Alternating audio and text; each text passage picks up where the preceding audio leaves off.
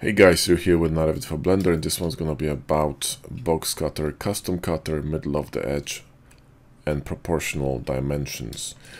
So let's just slice it. And this, by the way, is a preview of upcoming course, massive course. It's a co-op between Blender Bros and Nick from Blender Daily, and it's gonna be released on May. It's gonna be tons of a fuck ton of tips and tricks for Blender, mostly hard surface. You know us, we just hard surface guys. So it's gonna be amazing. So anyway, let's grab this cube as a custom cutter. Okay, so press D and go to custom with Boxcutter.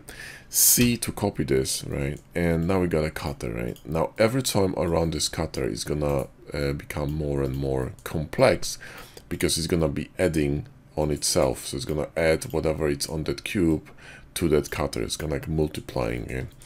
Now if I'm gonna shift D this, and I wanted to let's say I wanted to draw this cutter, but I wanted to draw it in the middle of this edge here, or even in the middle of this cube, and I wanted to maintain the proportions, so I want it to become a cube.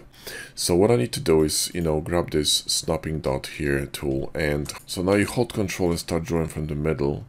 Okay, and then when you start dropping the cutter, you see that it's not actually maintaining proportions, but when you hold shift, it will snap to a perfect cube. Okay, and if your cutter doesn't really work from the center, okay, so you're getting something like this, okay, which means you probably press Alt at some point, because Alt will actually toggle between the center point draw and corner draw.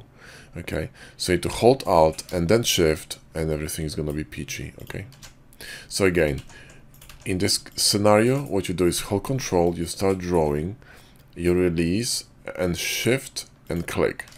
But if you start drawing and you get this kind of a situation, you need to hold Control when you're drawing, right? Then press Alt, then press Shift, and you're good to go.